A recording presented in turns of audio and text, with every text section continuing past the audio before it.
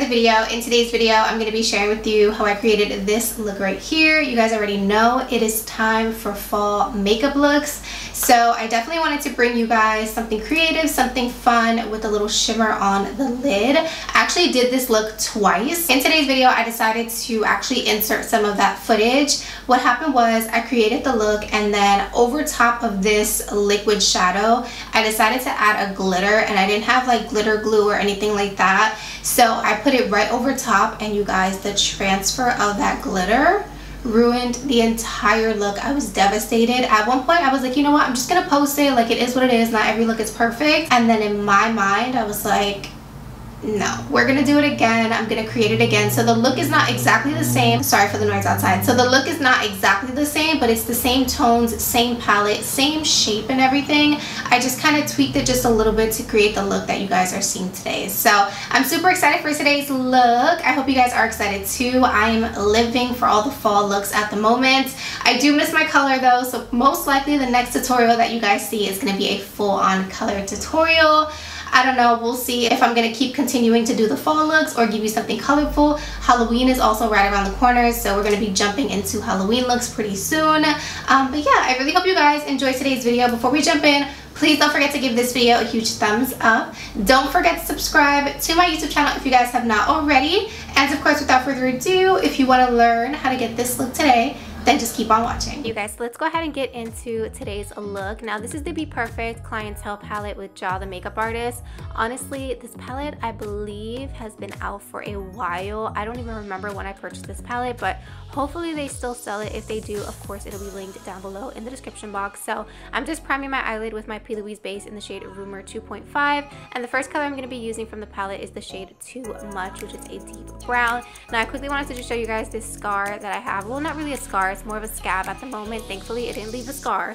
This was Amelia. It had been under my eye for a while, and it was just irritating me. So I basically popped it, which you're not supposed to do. And yeah, I definitely regretted it after. My under eye was very swollen. Thankfully, it didn't leave a scar. I definitely won't do it again. You guys, do not pick at your face. If you know what Amelia is, it's not even something you should be popping or picking. But yeah, so next I'm going to go into the shade Dirty Tan. So you guys seen with that first color Too Much, I just basically created the shape I was going for, really intensified the pigment, and now of course we want to start to blend, and that is what I'm using the shade Dirty Tan for. So just making sure I blend out that edge.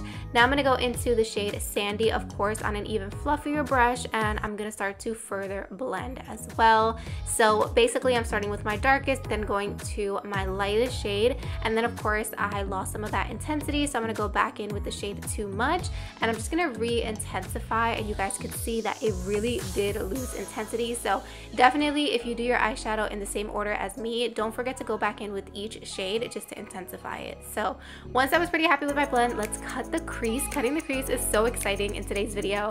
I am trying to master this product. This right here is the P.LOUISE Carver. So it's very similar to cutting your crease with Vaseline, but it doesn't leave the residue. Now, I'm definitely a Q-tip and micellar water kind of girl to clean my crease, and the reason being is because, as you guys can see here, this product is amazing because it melts the eyeshadow, but it's very different from when you do it with micellar water, because you know when you go in with a Q-tip, immediately the color is removed. When you're using this, it's like you have to really pay attention to where the product is. I kind of kept going in and just wiping off my brush, wiping off that eyeshadow, and then you have to go in with a makeup wipe to go ahead and just remove the product. But you guys, I have never had such a clean, crisp looking cut crease. Okay, so this is definitely something that you have to work with. There is a learning curve. I've used it a few times and I kind of just threw it in my drawer, and I was like, yeah, no, this is not for me. Like, I just don't get it. I don't understand it. Like, I can't get it to work. I'll just keep using my Q-tips and my micellar water. But the other day I was like, listen, like, I see so many amazing UK artists use this product, like, it has to be good. So I decided to use it again, and pleasantly surprised that this time around I actually loved it. So now I'm gonna go in with blank canvas, of course, and I'm gonna just go ahead and cut my crease. Now, I also been using this little blending brush. This is actually a P.LOUISE brush, so every single section where I start to cut my crease, I basically take that brush and I will blend out the rest of it. Now, what this is gonna do for me is it's gonna make sure I don't overuse the base and that it's blending right away, because if you use blank canvas, you know it dries super fast, so just keep that in mind. So next what I'm going to do is go into the shade Too Much, and I'm basically just going to use that to create that liner moment. And I'm just taking a super tiny brush. I believe this brush is from Bella Cosmetics. It is phenomenal. I'll link it down below if I can find it. It's very, very thin. It's so good. So now what I'm going to do is just go into the shade Sandy again. And basically all that I did was kind of connect the two. Now, like I said, I had already previously done this look and that's the way that I had done it, but you guys can see I decided to change this look. So what I'm doing here is I decided to connect the crease to the lid, and I basically just made that little mark so I could know exactly where I want to place it, and kind of just worked my way into creating the shape. At this point, I didn't know where I was going with this look. 99% of my looks happen that way. I was just kind of going with the flow and kind of seeing what works with my eye shape. So I decided to connect it, and I loved this look so much more when I did this.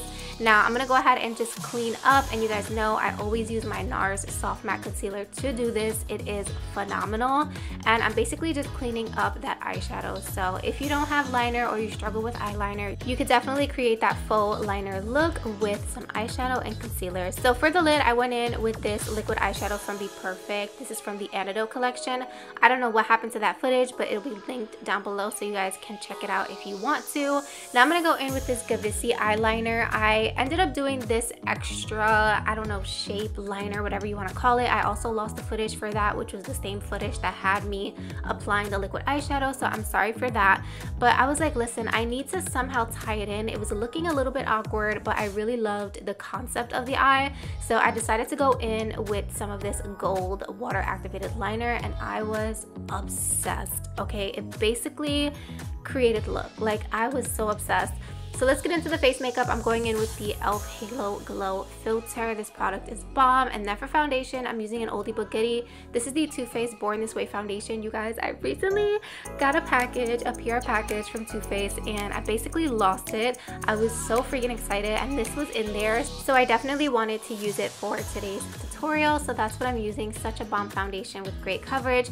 For cream bronzer, I'm going to go in with the Fenty Beauty Match Stick in the shade Mocha. You guys already know this is my jam. I love it so much. It blends like a dream, and the color is so good.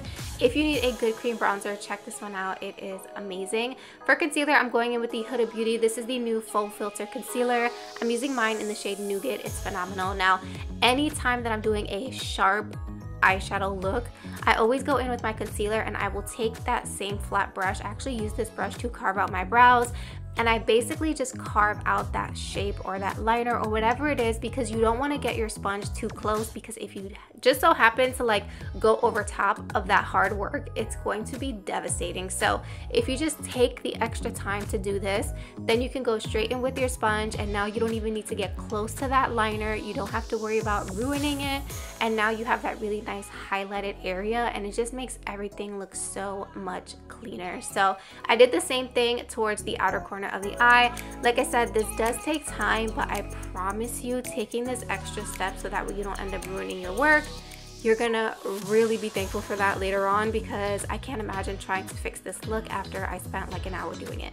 So to set underneath my eyes, I'm going in with my COLLAB Set the Stage powder and this Makeup Forever powder puff, and I'm just gonna go in and set my under eyes. You guys know we love a super bright, smooth, blurred out under eye, and there's no powder that does that for me the way this COLLAB powder does. To set the rest of my face, I'm going in with the ColourPop Pretty Fresh powder. I know I still haven't ordered another one, but I will, okay?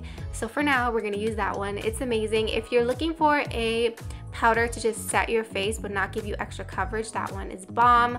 For bronzer, of course, I'm going in with my Fenty Beauty bronzing palette. I'm definitely going to be picking up another one of these during the sale. You guys know when I first purchased this palette, I ended up dropping it, completely shattered the highlights, but when I tell you this is like holy grail status for me, it's bomb. No matter your skin tone, this bronzer palette is gonna work for you. So for cream blush, I'm going in with the Danessa Myricks Dewy Lip and Cheek palette in Flirty, or Do It Flirty, I think it's called. Such an amazing product, and I'm gonna go ahead and cream blush, and then I'm gonna go in with this blush. This is the Maven Beauty blush in the shade Crave.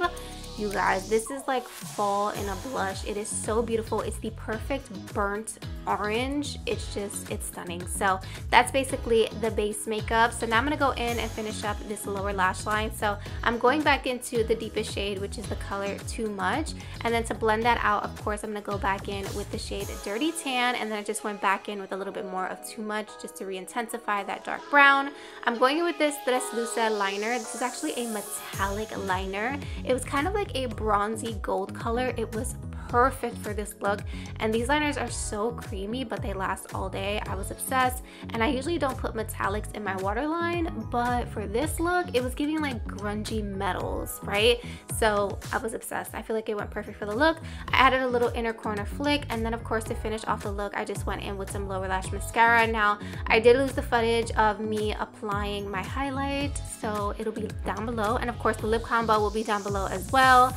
I really hope you guys enjoyed today's tutorial. Like I said, this is my second attempt at doing this look. I did tweak and change a few things, and to be honest with you, I'm so happy I decided to redo it because I am so obsessed with this look. It is so stunning.